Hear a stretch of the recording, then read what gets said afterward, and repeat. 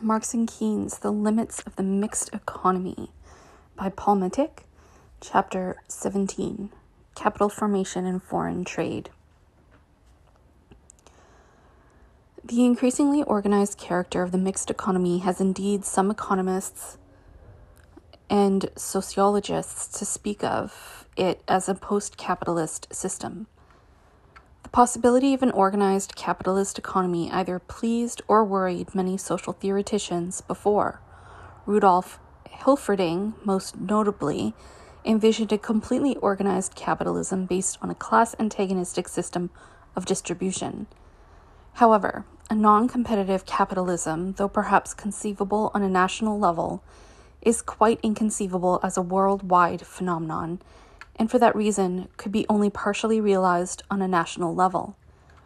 What national economic organization there is has arisen mainly in response to international competition, and the more such organization has entered into and transformed the market mechanism, the more chaotic and destructive the capitalist system has become. Capitalistic property relations preclude any effective form of social organization of production. Only where these property relations have been destroyed, as for instance in Russia, has it proved possible to have some measure of central economic control. But even here, the character of the planned economy is still determined by international competition, and to that extent, its organized nature helps perpetuate the general anarchy of capital production. Although Keynes's theory evolved out of the consideration of a closed system, it had to relate itself to the real world of capital production. Keynes felt that by insisting on the self-nature of the market, laissez-faire doctrine condemned society to depressions and the decline of international trade which they brought. He hoped that an enlightened self-interest would induce national capitals to expand production by way of government intervention, and then to extend their newly won, more comprehensive point of view to international trade and finance. It is now quite generally held that governmental policies can control the behavior of the national economy. But this confidence does not extend to the international economy, which from time to time is raked by trade payments difficulties, such as the so-called dollar gap after the Second World War, and the more recent payments difficulties of England and the United States. Not to speak of the rather permanent trade and payments problems of the capitalistically underdeveloped nations. For Marx, it was not trade, but the process of capital accumulation which was the source of capitalistic crisis. The expansion and contraction of trade merely expressed the needs of the process of capital accumulation, as did expansion and contraction in other spheres of economic activity. He did not share the classical illusion that international free trade benefits all nations equally by bringing about an international division of labor in harmony with both natural conditions and the economic needs of men. Marx held that the international division of labor that developed through trade was largely determined by capital accumulation. Therefore, just as everything became a monopoly, there are also some branches of industry which prevail over all others, and secure the nations which especially favor them the command of the markets of the world. This position is simultaneously an exploitative position. Marx was not surprised that the free traders cannot understand how one nation can grow rich at the expense of another, since these same gentlemen also refuse to understand how in the same country one class can enrich itself at the expense of another.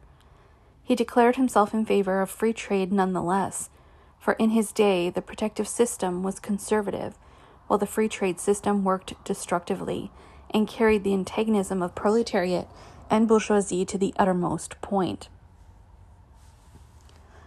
Economic development has been a process of growth from a center in which the countries outside the center have owed their development, and often their very existence, to the movement of factors, as well as of goods from the center, and the center countries have in turn owed their development primarily to this movement.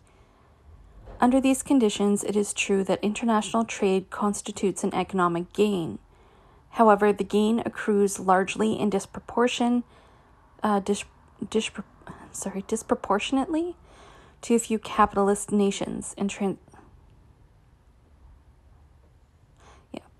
transforms the world market into their dominion, so that the fortunes of the international market depend on the expansion of these few countries, or at times of a particular nation.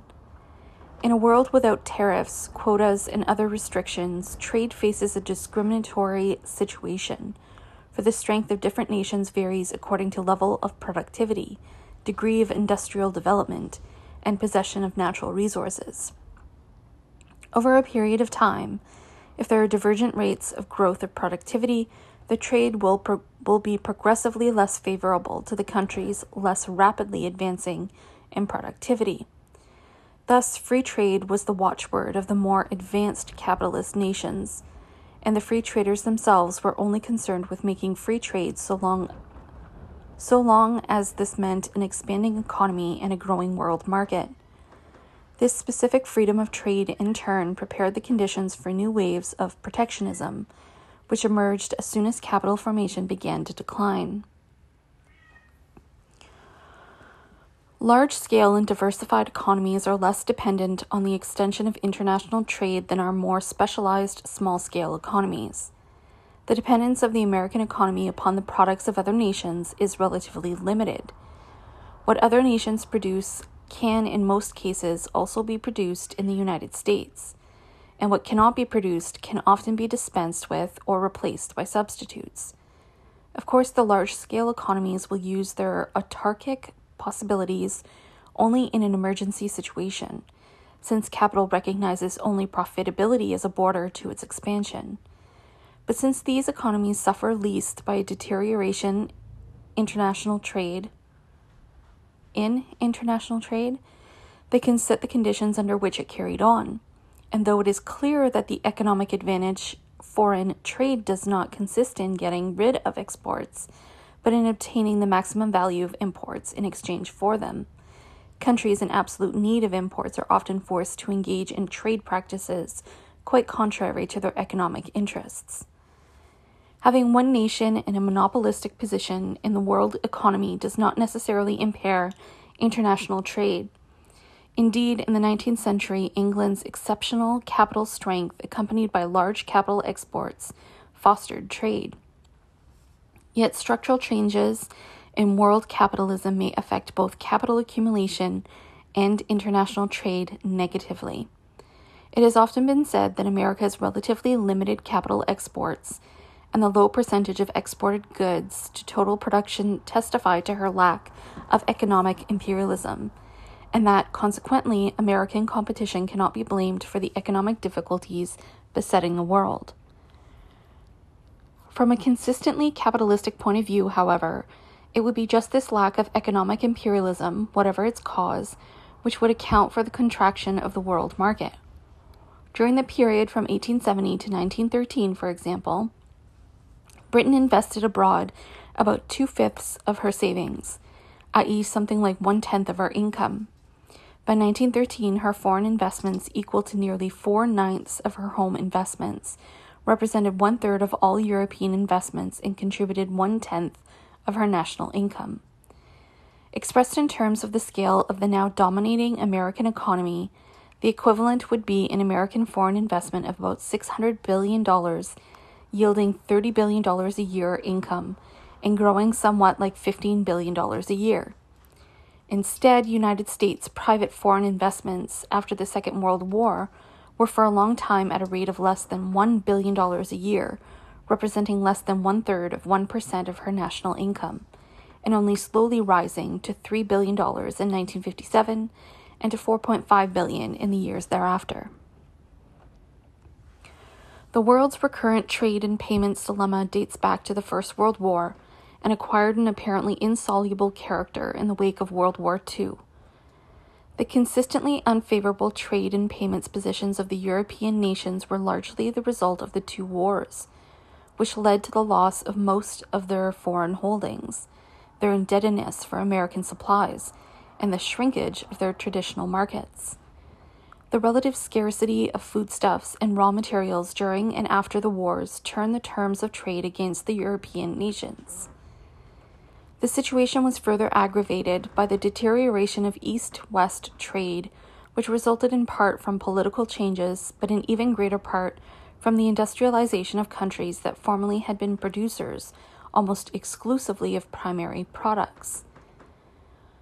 America's dominating position in the world economy as not only the largest industrial but also the largest agricultural producer dislodged still further the already precarious international economic balance.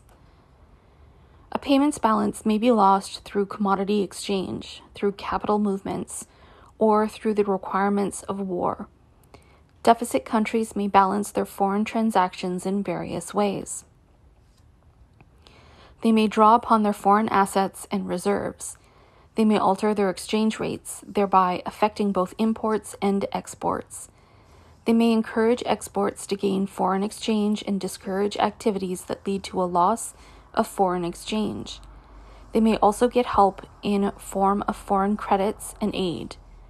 A trade and payments balance by itself means only that, and does not necessarily imply healthy and prosperous conditions.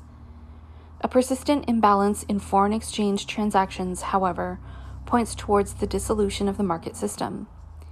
After the Second World War, America became a creditor nation unable to collect, and Europe a conglomeration of debtor nations unable to pay. Between 1946 and 1952, the deficit of the free nations with respect to the United States rose to about $34 billion. Some $4 billion were covered by European gold and dollar reserves, over $30 billion by American aid. Offset by loans and grants, America's favorable balance was plainly fictitious, for, as a United States Senator expressed it, it is obviously an imbecility to attach the word favorable to a situation in which the outgo exceeds the income. It was unfavorable but unavoidable in the years when we were a debtor nation and had to ship out in servicing our debt more than we received. We are now a creditor nation and continue that practice. Anything which expands our imports and or diminishes our exports tends to mitigate our silly practice of shipping aboard stuff that can't be paid for. I think that was probably shipping abroad stuff that can't be paid for.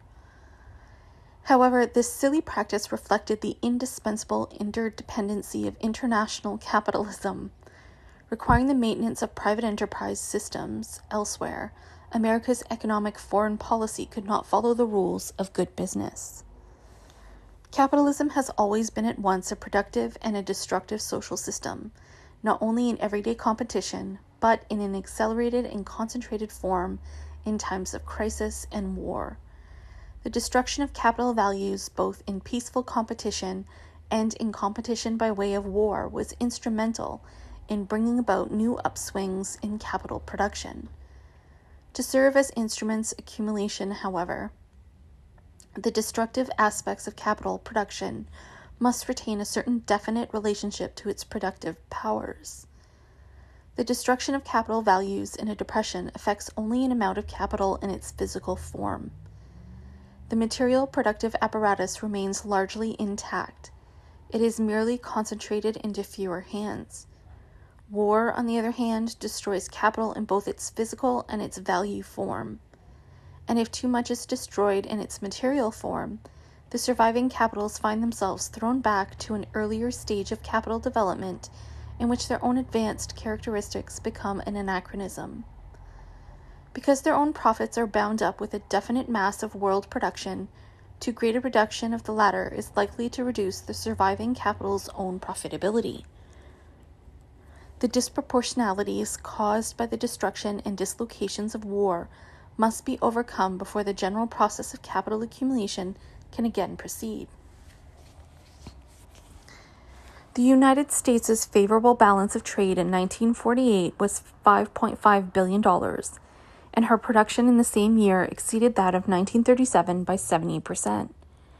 The deficit of the Marshall Plan countries was $5.1 billion, and their production was still below the pre-war level. Their share in American imports had dropped from 2% of the American gross national product at the turn of the century to less than 0.5% in 1948. Under such conditions, the trade and payments question could not be left to the vicissitudes of market events. The unbusinesslike procedure of shipping more out in aid than was received by way of trade was unavoidable.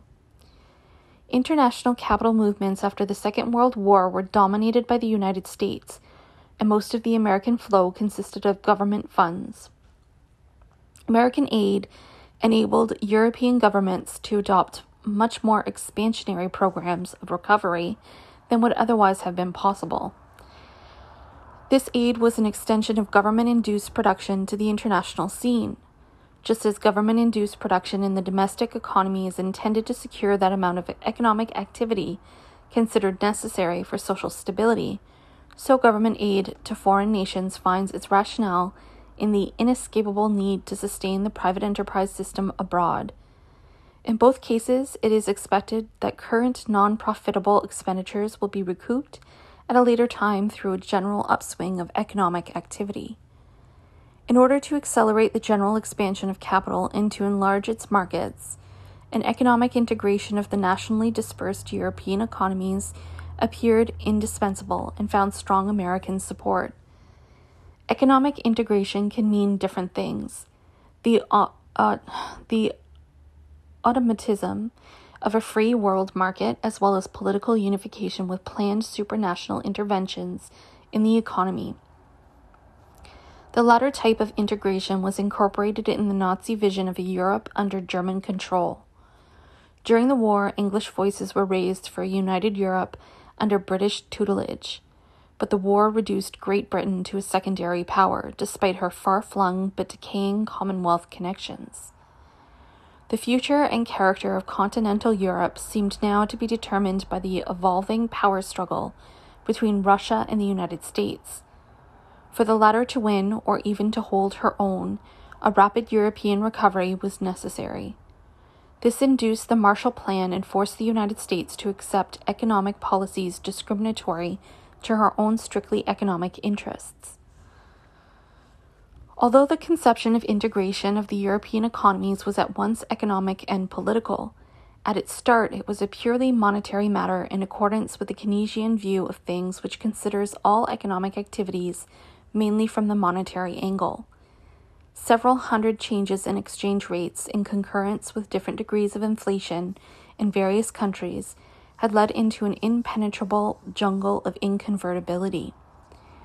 To restore at least partial convertibility was then regarded as the starting point for an increase of trade and a consequent rise in production. The first attempt in this direction was the European Payments Union, modeled after the International Clearing Union, proposed by Keynes during World War II. It was to make possible a better transfer of European currencies, which was regarded as a precondition for the elimination of import restrictions, export subsidies, and other measures that hampered intra-European trade. It was also regarded as a way station on the road to universal convertibility in an altogether free trading world. European trade and payments problems were soon superseded, however, by the overriding issues of Western defense and Germany's incorporation into the Atlantic Pact. In the years since Potsdam, it had become clear that the extensive destruction and holding down of German industry played into the hands of the new Russian adversary. In the spring of 1951, the Western Allies revised the occupation statute in exchange for guarantees that Germany would honor her pre-war and post-war debts and for the assurance that she would cooperate to the limits of her capacity in the Western defense effort.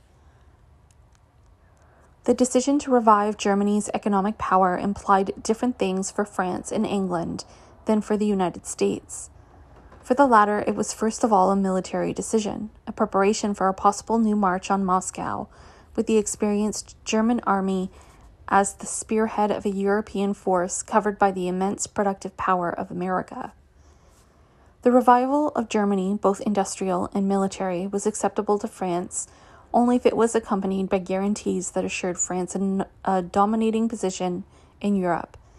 Yet France's actual weakness and inability to oppose American policies induced French politicians to anticipate the dangerous aspects of this development and to answer them in advance with the Schuman Plan. The purpose of the Schuman Plan, the conception of a European coal and steel community, was to create a single market for coal and steel in all of Western Europe. Adherents of France and Germany made participation by the smaller nations practically mandatory.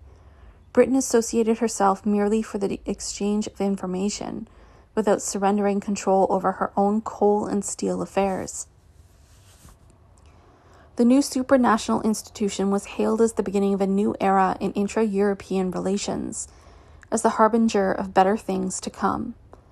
The drawing into the single market of other products besides coal and steel, and the creating of an European atomic energy program were to culminate in a Western European Federation, a United States of Europe. In a more prosaic mood, however, the coal and steel community appeared to be merely an extension of the European steel cartel of pre-Hitler days. Coal and steel in France and Germany lie close to the borders of these nations in the Saar, in Lorraine and the Ruhr. To combine the iron ore of Lorraine with the coal of the Ruhr has been the concern of both countries for 100 years. The European steel cartel, which lasted until the Second World War, was a price-fixing arrangement whose existence indicated the relative capital stagnation at that time.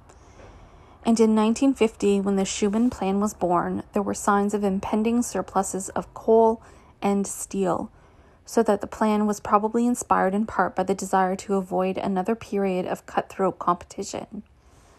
Yet at the time of its ratification and during the period immediately preceding it, the situation had already changed in favor of a general expansion of coal and steel production. There was now a need for German and French collaboration, not so much to secure the given market as to assure larger production. Whatever the future would bring, the coal and steel community satisfied all those engaged in its foundation. For America, it increased the war potential of the West. For Germany, it offered a chance for a quicker recovery, and for France, it provided the opportunity to partake in the control of the inevitable development of Germany's productive power and war-making ability. In one sense, the ratification of the Schuman Plan was also a result of the German recovery, which came to be widely regarded as a miracle and a manifestation of capitalism's undiminished power of expansion. This miracle was, of course, the result of the colossal destruction of capital, which both allowed for and necessitated an enormous amount of reconstruction. Recovery was aided by a radical currency reform, by American aid and investments, and by political conditions under which mere survival was incentive enough for the workers to endure the greatest degree of exploitation. Working hours were longer in Germany than anywhere in Europe, while German wages were half of British wages.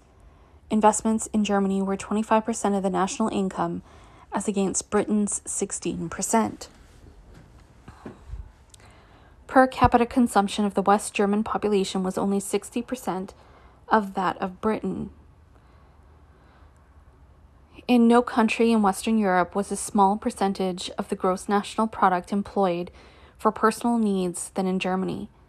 This exceptional rate of exploitation tended, of course, towards the European average, but while in effect it did restore Germany's economic position within the European economy.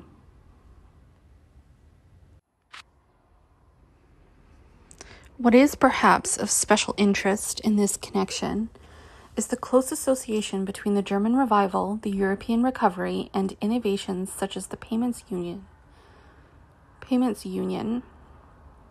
and the Schuman Plan with the Western Defense Program under American leadership. In fact, the coal and steel community and the European defense community were at first supposed to share the same court and the same assembly, charged with the creation of a European army, a supranational force with a supreme commander under the terms of the North Atlantic Treaty. However, this concept of the defense community could not be realized and the difficulties that arose with respect to the defense community found their reflection in changed attitudes toward the coal and steel community. Although the latter became effective in the summer of 1952, no real progress towards a common market was made.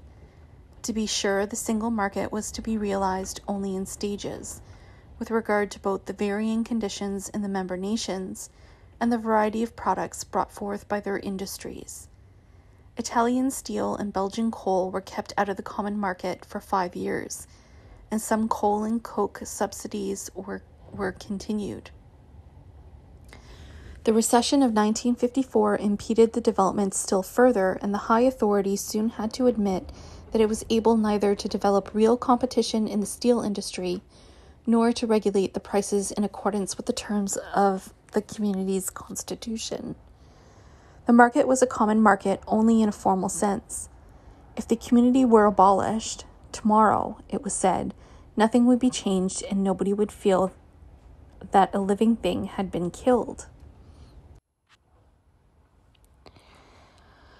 However, the community's activities were speeded up soon after the Korean War. Its control was extended to all types of energy. A series of tariff reductions in 1959 were coupled with the proclaimed intention of reaching a single six-nation tariffless market by 1965 or 1970. Although the first tariff reductions were not of great significance, they did help initiate a rash of economic changes of greater importance. A series of industrial agreements within the community led to many capital mergers within and between the member nations. These encompassed joint selling and production, the pooling of resources, specialization, and rationalization. As in previous periods of prosperity, the ensuing economic upswing created a climate of optimistic readiness to forego some of the stifling measures of protectionism. But as the removal of trade barriers is bound to increase both competition and protection against competition, it fosters capital concentration. Less productive enterprises made room for more productive ones, thus strengthening the competitive ability of the European community's industries. While this spelled progress for the six-nation economies, it also pointed to sharper international competition. But competition in a generally unfolding economy merely accelerates the upward swing. European production expanded and exports increased, cutting the United States trade surplus to its narrowest margin since the end of the Second World War. By 1959, the common market nations were prospering with virtually full employment. With the common market a reality, England joined 6 other nations in a European Free Trade Association to counteract the possible competitive advantages of the six-nation trading bloc. Retaining full control over their national economic policies, including tariffs with countries outside the Free Trade Association, these 7 nations pledged themselves to low tariffs within the association, to fair competition, to the equalization of supply conditions, and to a full employment policy. The trading blocs created as many problems as they solved. While they increased trade across national boundaries, they tended to obstruct worldwide trade, and the new free trade areas disrupted the trade patterns which had grown up from earlier patterns of production. While capital flowed more easily within the separate trading blocs, it flowed less easily from one bloc to another. The realization of the 2 trading blocs probably appeared as the first and only possible step toward unifying the world market, but it has also come to demonstrate the hopelessness of this task. Although these new institutions were regarded as preliminary steps in the direction of worldwide market integration, they are themselves constantly endangered by the particularistic and changing needs or opportunities of the participating nations, as is illustrated by recurrent crises within the common market. Celebrated by some as so many signs that narrow, uneconomical nationalism is in the process of being overcome, these institutions are adjudged by others as futile because their sectional character tends to block rather than further worldwide integration.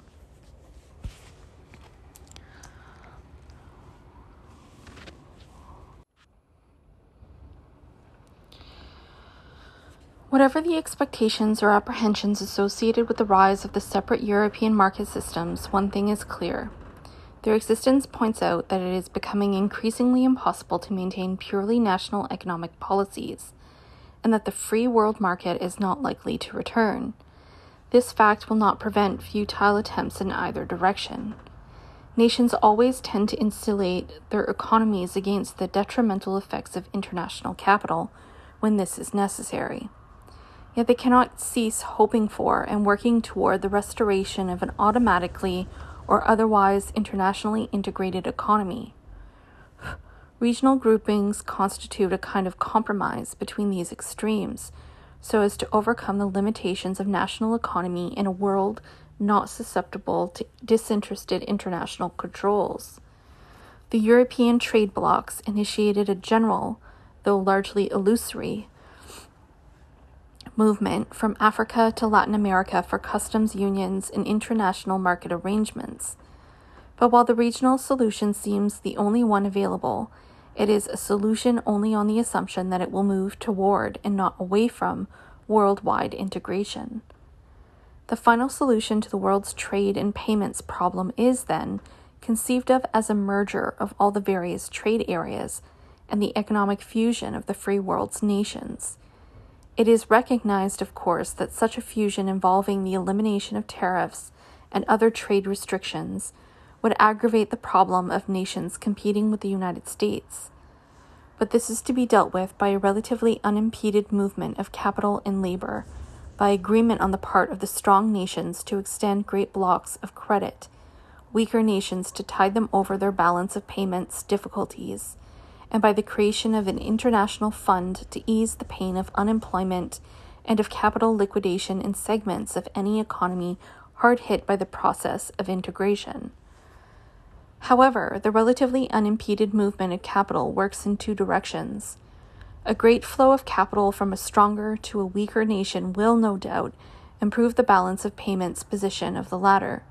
The recent spur in American capital exports, or instance, is decreasing the balance of payments difficulties of capital importing nations for the time being, but at a later time may have the opposite effect, for the outflow of profits and interests to the capital exporting country may well exceed the amount of new investments her capital creates. Profits made in foreign countries must find their way back to the American base. If not, the exported capital ceases to be American capital and functions as foreign capital in competition with America and the rest of the world. While it may be immaterial to a nation's economy whether its capital investment is of domestic or foreign origin, provided the rate of capital formation is not affected by the transfer of profits to the foreign investors, it is not immaterial to the domestic capitalists that their own traditional sphere of capital expansion is invaded by foreign capital. They could do likewise, of course, by sending their investment capital to foreign lands, so that there would be numerous European owners of American industries, and numerous American owners of European industries, as well as both European and American owners of industries in other countries. Profits would flow, as they do, from European to American, and vice versa. Capitalist enterprises would have changed places of operation, but nothing else would change unless this very process proved to be more advantageous for one than for another capitalist group or nation. Capital movements take place due to considerations of profitability and security. The most profitable economies attract most of the capital, and thus become still more profitable. This diminishes the competitive ability of less productive nations, making them still less profitable areas. The general flow of capital is decreased, as capital is concentrated in nations which are already highly capitalized. The movement of capital from less profitable and less secure to more profitable and more secure nations cannot have an equilibrating quality, as it is bound to increase the gap between the strong and the weak countries. To have a capital movement of an equilibrating nature implies the sacrifice of the profitability principle. That is, it implies not the free movement of capital, but a rational allocation of capital according to the actual requirements of world economy seen from the point of view of general human needs. This clearly transcends the possibilities of the private enterprise economy and even minimum requirements in this direction, enough to assure a necessary degree of social stability and international intercourse, depend upon government interventions which socialize the losses thereby engendered. Although socioeconomic problems appear as market and money problems, they find their real source in the growing incompatibility of the prevailing property relations and the national form of capitalism with the changing forces of production, and the pressing need to integrate world production and distribution on principles other than that of profitability. What the world experiences is not so much a crisis of its monetary and trading system as a crisis of capital. For the adherents of the system, of course, it is not the system itself, but its temporary imbalances, which have to be attended to, either by avoiding all interferences in the market mechanism, as in laissez-faire theory, or by governmental interventions in the mechanism, as in Keynesian doctrine. But whatever the theory and practice, trade and payments problems continue to agitate the capitalist world, and will do so as long as production remains the production of capital. For many years after the Second World War, as related above, the European nations had nothing to sell, but a lot to buy, and no money to buy it with. Most of their foreign investments, as well as their gold and dollar holdings, had been sacrificed to the war. Due to a persistent favorable balance of trade, gold flowed to the United States until in 1949, she had in excess of 70% of the world's monetary gold. At this point, however, the situation began to change. America's aid program, foreign military commitments, and capital exports created this change. By 1965, America's gold reserve had been reduced to about $15 billion. Foreign central banks, as well as individuals, hold dollars in their own countries and also in the United States in form of deposit accounts and securities, which can be turned into dollars. There are far more dollars in the hands of foreigners than are covered by the gold in the United States. The owners of these dollars can at any time convert dollars into gold, for the United States is committed to sell gold to foreign central banks at $35 an ounce. Normally, the gold reserve need not be large enough to cover all dollar holdings of foreign banks, merchants, and investors, for normally the conversion of dollars into gold does not make much sense. Gold as such yields no profit, whereas the invested dollar does, and if a run on gold develops, it is because confidence in the convertibility of the dollar has been lost. The United States left the gold standard in 1933. The Gold Reserve Act of 1934 gave the U.S. Treasury title to all the gold in the Federal Reserve banks. All circulating gold coins were recalled, and their possession by individuals was declared illegal. The dollar was devaluated by raising the price of gold from $21 an ounce to $35 an ounce, a price which still prevails at this writing. By 1937, the United States, the United Kingdom, and France agreed upon a gold exchange standard under which they settled international financial business on a gold basis, while conducting domestic money policies in accordance with their individual needs. The fixed gold price determines the value of the dollar, and the values of other currencies are pegged to the value of the dollar. Whereas in 1934, gold had been over-evaluated relative to the dollar, it is now under-evaluated, since prices have meanwhile risen in dollar terms. However, there is always the possibility that the price of gold will be raised, as it was in 1934, thus devaluating the dollar. The dollar, and to a lesser extent, sterling serve and world money, both are reserve currencies, so that the stability of the world's monetary system depends on the actions the United States takes, either unilaterally or in concert with Great Britain. If the different national monetary authorities were certain that the dollar price of gold would increase, they would not hold dollars, and if they were certain that there would not be such an increase, they would most likely stick to their dollar and sterling reserves. But there's no certainty, and consequently central banks rush out of currency and into gold whenever the stability of the reserve currencies is in doubt. Their preference for gold reflects their desire to protect their reserves against the hazards of depreciation.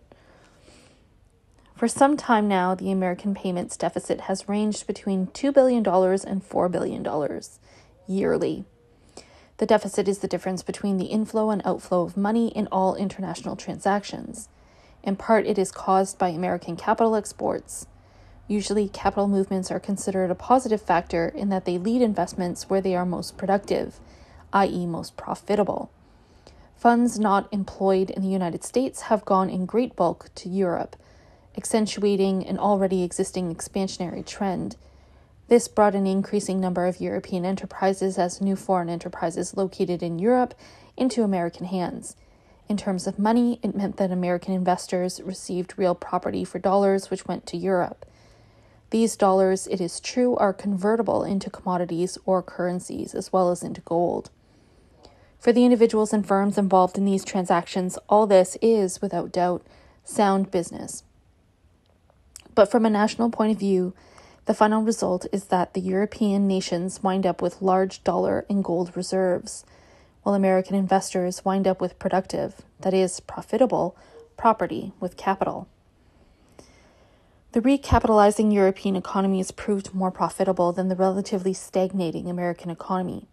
For the same reason, profit being the determining element, no real incentive arose for European capital to offset America's penetration of the European economies, with European capital exports to the United States. It is still expected, of course, that once the European reconstruction boom is over, capital movements will again change direction through the repurchase of assets now owned by Americans, the purchase of American securities, and European direct investments in American industry. And this could well happen. There is no reason why the current difference in economic activity between the West European nations and the American economy should be a permanent affair. Meanwhile, however, European governments are increasingly less inclined to welcome capital imports from the United States, even though, since they are capital exporting nations themselves, they cannot directly oppose the international movement of capital. There is no limit to the creation of dollars other than that which the American money authorities impose on themselves. The American capitalist export is an indirect extension of American government credit to the international scene, but it places profits made in other nations into the hands of American capitalists. It has led to a vast international accumulation of dollar debts. Foreign claims against the United States amounted to about $13 billion by 1965. They soon add up to a sum exceeding the gold reserve, even if the United States intends to pay its debts to other nations, down to the last bar of gold, it may not be able to do. But unless convertible into gold, it is the depreciating dollar, the fixed gold, which stands behind the foreign claims on the United States. It is basically the profitability of capital and the rate of capital formation which determine the state of the international payment system insofar as it relates to capital imports and exports. Money which cannot be capitalized in the stagnating United States is capitalistically applied in the expanding nations. Since the higher rate of growth in the latter is offset by a lower rate in the United States, the general growth rate is obviously too low for a generally profitable expansion of world capital. Since only a few nations generate an increasing demand for capital, the available capital flows to these nations and helps in the creation of an imbalance in the international payments system. It is not very different with respect to international trade. If a country shows a persistent payments deficit, it obviously buys more from abroad than it sells to other nations. Its own production cannot compete with that of other nations. For example, England, once the leader in industrial development, utilized her dominant position to become the monopolistic intermediary of world trade and international investments. Her own industrial development was increasingly neglected in favor of her financial dominance in world economy, a dominance based on the great money reserves accumulated during her industrial ascendancy. But the world's financial structure, with England at its center, was undone during decades of depression and war, through the dissolution of the empire and the financial ascendancy of other more productive nations. Once the banker of the world, Britain became a debtor nation, going from one payment crisis to another and overcoming each only temporarily by borrowings from abroad. There's no monetary means of escape from this precarious position, founded in fact on insufficient capital formation. The payments deficit is here actually a deficit of capital production. A payments deficit can be ended only by ending the conditions that gave rise to it. If a deficit arises because of large capital exports, these exports can be halted by government decree or by a variety of economic penalties which make them less attractive. Equally, if a government fears that capital imports lead to an undesirable state of inflation and to the gradual displacement of native by foreign capital, it can prohibit capital imports or subject them to discouraging sanctions. In both cases, the prevailing situation can be changed by government interventions. To the extent, however, that a government restricts the import of capital, it will also limit its country's economic activity and, in consequence, limit the overall production of the world economy. In part, at least, the recent West European expansion was due to the American payments deficit insofar as it resulted from the export of capital cutting the American deficit by restricting the export of capital means the reduction of economic activity in capital importing nations. The possible end or decisive reduction of deficits due to capital movements may make money scarce even where it is still capable of finding profitable employment. And the achievement of an international payments balance may coincide with a general contraction of economic activity. I don't know. I think there's a lot of errors in the translation here. However, payments deficits are only partly caused by capital exports, and as far as the United States is concerned, not at all by trade. To some extent, this holds true also for England, where the deficit is partly a result of her attempt to keep the sterling area and the remnants of her vanishing empire under British control. The steady outflow of money for these purposes cannot be compensated for by an inflow of money, such as results sooner or later from the export of capital. Britain and America cannot eliminate these extra economic expenses without changing their foreign policies and renouncing their imperialistic ambitions and power positions. Short of fundamental social changes, these changes are not to be expected. Gold is still the only fully acceptable means of international payments. The reserve currencies, sterling and the dollar, are acceptable only because of their assured convertibility into gold.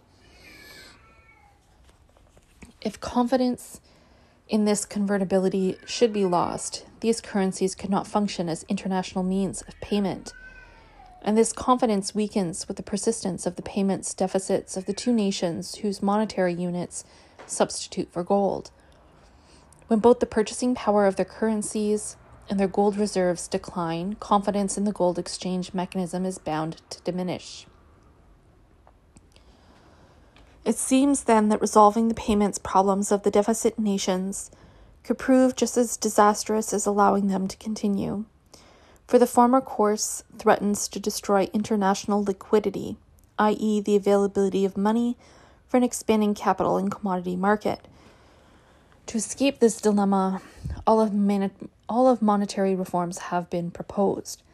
The more dramatic of these proposals suggested a return to the old gold standard, the complete demonetization of gold, and the denationalization of monetary reserves through their administration by international institutions such as the International Monetary Fund. The least realistic of these proposals, suggested by Jacques Rueff, is the return to the old gold standard. This was perhaps advocated more as a rationalization of France's recent policy of changing her dollar holdings into gold than as a serious belief in the workability of a resurrected gold standard. Why the gold standard should now operate better than in the past was not made clear, save for the hopeful assertion that it would end the age of inflation to which all countries are now subjected.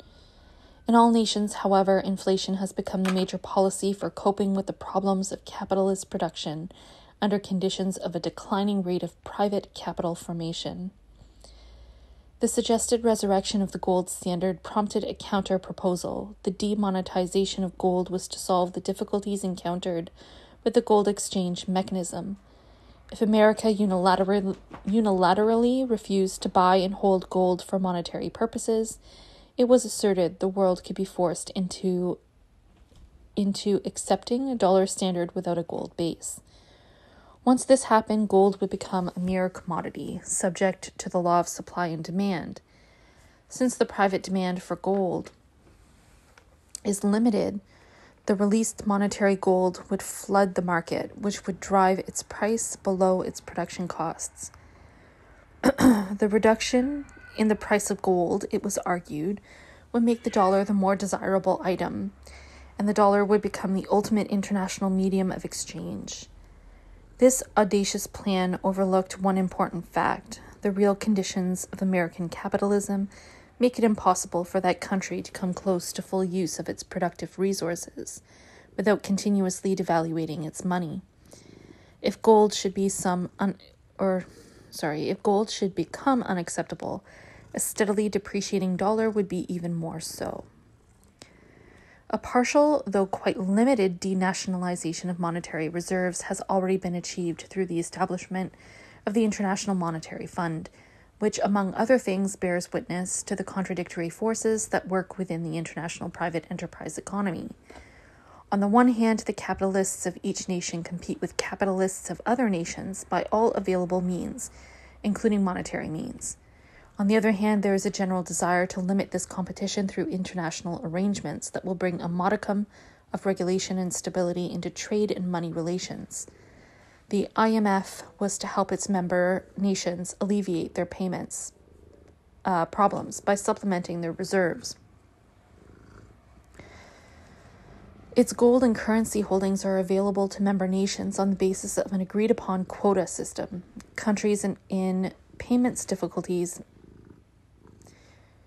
may draw upon the fund's resources to avoid introducing restrictive measures at home while awaiting a reversal of the payment situation. Deficits are thought of as temporary occurrences, but if they should be prolonged, a country's credit with the fund will exhaust itself, and its borrowings from this source will deepen its payments dilemma. However, the IMF has worked reasonably well in its limited way. For this reason, it has been suggested that the IMF become the sole trustee of its member nations' money resources.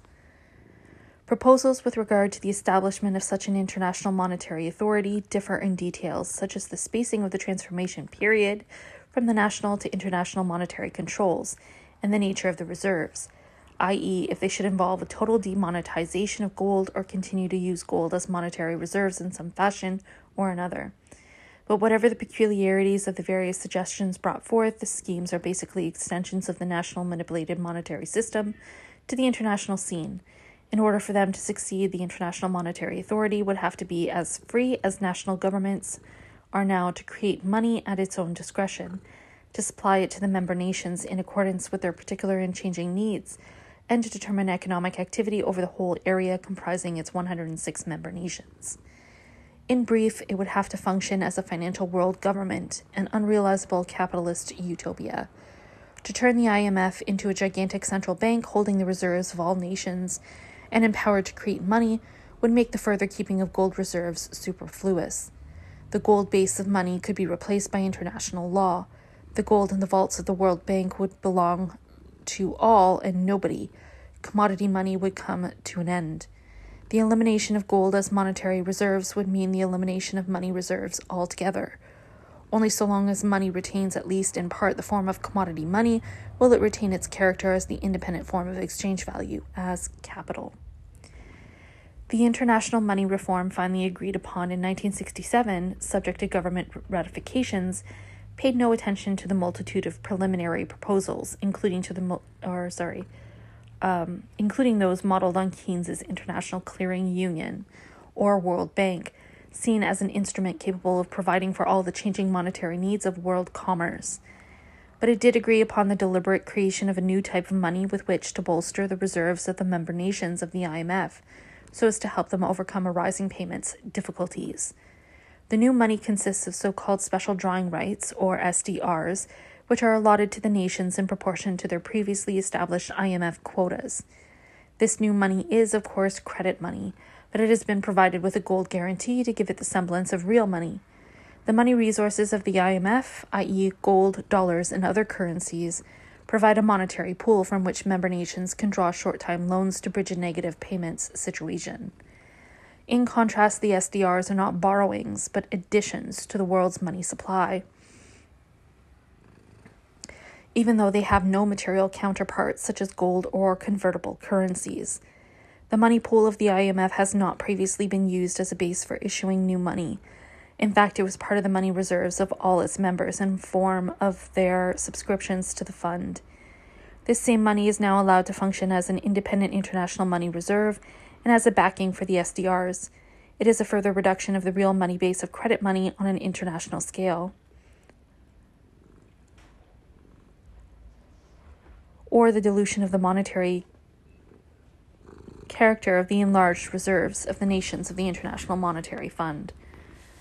Presumably, the theory behind the reform is based on the fear that international trade might contract due to monetary troubles, which would then lead to a contraction of production. Increasing world trade, it is said, requires a growing money supply.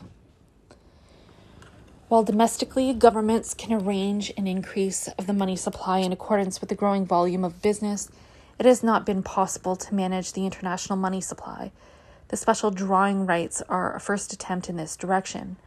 They are necessary, it is said, because the increase of the money supply via the growth of reserves has been dependent on gold production and the gold market, which not only are highly erratic but also expand far more slowly than the volume and value of international transactions. Actually, however, the world's gold reserves have increased in accordance with the increase of international trade. If gold stocks fall behind the increasing requirements of international trade, it is not so much because of an actual impossibility of increasing the production of gold, as because of a reluctance to immobilize capital by holding it in the form of gold. Be this as it may, the SDRs are supposed to take the place of gold as the ultimate resource for purchasing other currencies.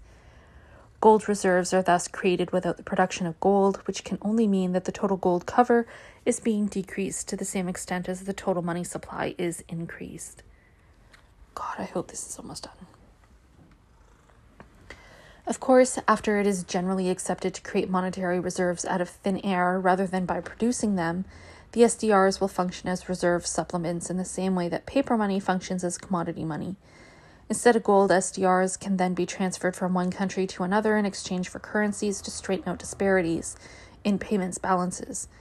But like the supply of gold, supply of SDRs is also limited, and nations with a persistent unfavorable payments balance are in danger of exhausting both their conventional reserves and their allotment of SDR countries with a persistent favorable payments balance will accumulate the supplementary SDRs as well as the monetary gold. Other processes will merely take a longer time. There is always the idea that trade and payments disbalances are only temporary occurrences, to be ended sooner or later by the self-assertion of the equilibrium tendencies of the market. But as this seems now to happen rather later than sooner, time must be won. The access to greater monetary reserves is to give nations more time to reverse an unfavorable trade and payments position, and to enable them to do so more gradually, so as to avoid the shock of sudden retrenchments and the consequent contraction of international trade. Just as deficit financing on the national scale finds its rationale and its postponement effect, that is, in the idea that the mere delay of a crisis situation by government-induced production may lead into a new business upswing capable of bringing forth profits large enough to compensate for the non-profitable part of production. So the managed international money supply is thought to postpone a monetary crisis and by doing so perhaps avoid it altogether. But manipulation of the international money supply, just like deficit financing, is necessarily limited by the market character of the capitalist economy. If it were not limited, payments would not need to balance and world trade would lose its private property nature. Debts would not be paid and profits not collected, and trade would have lost its capitalist character. As it is, however, the postponement of monetary crises makes sense only on the assumption, contrary to all evidence that there is a tendency toward external equilibrium, which will work itself out if given a chance to do so. There is no need to go into the suggested administrative details of the projected monetary reform. The less so because it is not at all certain that it will become a reality. Even if it does, it may still undergo many alterations to fit the special needs or policies of particular nations. What is of interest is the widespread recognition implied in the reform that the nationally managed economy requires some degree of international manipulation in addition to and above the regulatory market forces. However, the contemplated attempt at managing the international money supply is a rather modest yearly increase of reserves by between 1.4 and 2.8% of the existing reserves, which in 1967 amounted to about $71 billion. Over a projected 5-year period, this would increase monetary reserves by between $5 and $10 billion. The use as well as the acceptance of SDRs is limited and proportional with respect to other reserves, and their acceptance is to be rewarded by a small rate of interest in an attempt to make them preferable to gold. The need for larger reserves rests on the assumption that international trade expand in the near future as it has in the recent past. That is, at an average rate of between 7 and 10% a year, and on the parallel assumption that this increase of trade will complicate rather than ease the payments problem. Reserves must still be held in gold or in acceptable international money, and money is acceptable only so long as it is convertible into gold. Most European nations keep the great bulk of their reserves in gold. Some nations, Canada and Japan for instance, keep the smaller part of their reserves in gold. Elsewhere in the world, nations have much smaller total reserves, and out of these smaller reserves, much lower proportions in gold. Until 1961, the United States kept its reserves entirely in gold. Presently, she holds some small amount in convertible foreign currencies. As a result of America's payments deficit, monetary gold stocks are now more evenly distributed, the American share amounting to about 37% of the free world's monetary gold, approximately the same as it was 30 years ago. The gold cover of the American dollar was legally set at 25% of the total amount of Federal Reserve notes in circulation and the total deposits of member banks in the Federal Reserve System. By the end of 1964, the total deposits came to $19 billion and the notes in circulation to $35 billion. The combined total of $54 billion called for a gold reserve of $13.5 billion. This left at the time only about $1.5 billion of free gold as a reserve against the official and unofficial foreign claims. Since the total required reserves tended to increase at the rate of approximately $750 million a year, $750 million a year because of the normal rise in business activity and bank credit as well as Federal Reserve notes, this meant that the margin of free gold would have virtually disappeared sometime in 1966. Previously, under American law, the gold reserve put an upper limit to the reserve creating and note issuing powers of the Federal Reserve System. This reserve requirement has been removed and the entire gold reserve serves now only the international convertibility of dollars into gold. Still, there are only $15 billion of monetary gold. With the continuous conversion of foreign claims into gold, resulting from the continuing American payments deficit and the decreasing value of the dollar, not in relation to gold but in its actual buying power, the steady decrease of the gold holdings would imply the decline of the dollar as an international money and as a reserve substitute for gold. Though it is not immediately necessary, the United States must halt the drain of monetary gold as a long-run trend. With inflation no longer checked by reserve requirements, the dollar will be less and less acceptable for the settlement of international accounts, and dollar holdings will be more readily converted into gold. America then must have an adequate money supply to cope with the problem of non-profitable government-induced production, now accentuated by the war in Vietnam, and an adequate gold reserve to assure the dollar's international position. But these are contradictory needs, because the very process which increases the supply of dollars also reduces the gold reserve. It is because of her declining gold reserve that the United States supported the projected international money reform more enthusiastically than other nations. European countries with ampler reserves did not see the urgency of the need for new and imaginary reserves at a time when America's sizable balance of payments deficit provides the necessary liquidity for the given international trade. Under these conditions, the creation of new reserves might reduce efforts on the part of the United States and other deficit nations to overcome their payments difficulties, which in time would diminish international trade even more effectively than a reduction of America's foreign expenditures and capital exports. But as the continued profitability of American capital demands external expansion, and consequently the expenditures of imperialism, there is no chance to overcome the American deficit except by an increase of income from abroad through capital imports and by an increase of America's favorable balance of trade. However, all capitalist nations share these needs, for which reason Europe's recovery, however necessary, could only be of dubious benefit to the United States. Notwithstanding all declarations and even actual policies to the contrary, it cannot be America's objective to bring about a well-functioning world economy at the expense of her own superior position. America's dominance is the result not only of her own productive efforts, but also of the occurrence of 2 world wars, which left the European economies far behind the American. At least in part, the United States owes her exceptional growth to exceptional circumstances. Some of the blessings of these circumstances are disappearing as the recovery of the European economies narrows the gap between European and American production and productivity. Because European expansion is by sheer necessity geared to the world market, its continued profitability depends on a successful penetration of American and extra-American markets. European capital must compete with American capital and with the Eastern power bloc, whose existence sets further limits to the external expansion of both European and American capitalism. With increasing competition from Europe and the East, America's exceptional position during the first half of the 20th century seems to be drawing to a close. The war and post-war disruptions of the traditional pattern of trade were to be ended by a return to normalcy achieved through the stabilization of exchange rates and the gradually of all discriminatory trade practices.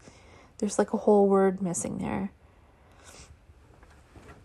Although the formation of the European trading blocs was accompanied by hopes that they would eventually merge and extend European free trade into a free trading world, neither expectation has been realized. The goal of an all-European market becomes more distant with every year of the trading blocs' existence. Newly evolving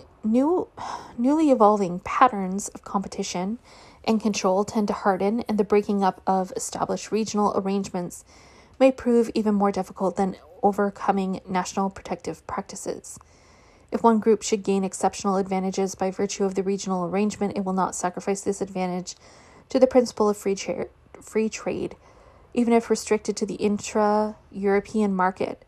For instance, Great Britain's current readiness to enter the common market in order to partake in the more rapid expansion of the West European economy and to find refuge behind the common tariff wall not only is sabotaged by the powers profiting both economically and politically by existing arrangements, but may well disappear if and when the common market economies begin to stagnate.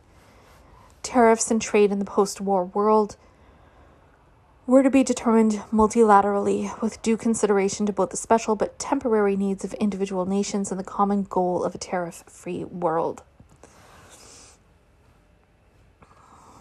Lost my spot. Under the General Agreement on Tariffs and Trade, GATT, there began in 1947 a process of multilateral tariff reductions, which 20 years later, in the so-called Kennedy Round negotiations, brought tariffs among industrial nations to their lowest point. However, the agreements were hardly made public when new protectionist measures were introduced in the American Congress. Rigid import quotas were asked for more than a third of all dutiable imports, including items such as steel, oil, chemicals, lead, textiles, meat, and dairy products. This despite the fact that America still exports more than she imports. If enacted, of course, such measures would lead to retaliations by all countries affected, and the expected increase of trade by way of tariff reductions would not materialize. In any case, the liberalization of trade cannot alter existing economic difficulties, for these difficulties led to the trade restrictions in the first place. The growth of international trade during the last decade, reaching in 1967 the equivalent of $200 billion, was of course due to the expansion of production. In the industrial nations, the rate of increase in trade was even faster than that in production, indicating the growing international specialization of industrial production and the rise of multinational corporations. However, although profits are realized in circulation, they must first be made at the point of production. If profit production declines, the realizable profits also decline. Government-induced production can maintain a necessary volume of production despite its partial loss of profitability. Although the end product of government-induced production, with some exceptions, is not marketable, its intermediary processes enter into national and international market relations. The fact that trade increases with the increase of production, and lately even faster than production, alters in no way the decreasing profitability of capital. The profits to be realized on the market by way of trade are no larger than those brought forth by the profitable sector of the economy. The increase of trade under these conditions is thus a sign not of advancing capital production, but merely of a larger production, and indicates an intensifying competition for the shrinking profits of a growing world production. While the rate of increase of international trade is determined by that of production, the mixed character of present-day capitalism excludes an effective control of market and payments relations. The mixture of free and controlled production, of free and controlled trade, excludes both an automatic and a controlled integration of world economy. It does not exclude economic manipulation, to be sure, but this manipulation, which can only attend particularistic interests, will not serve the actual needs of the world economy.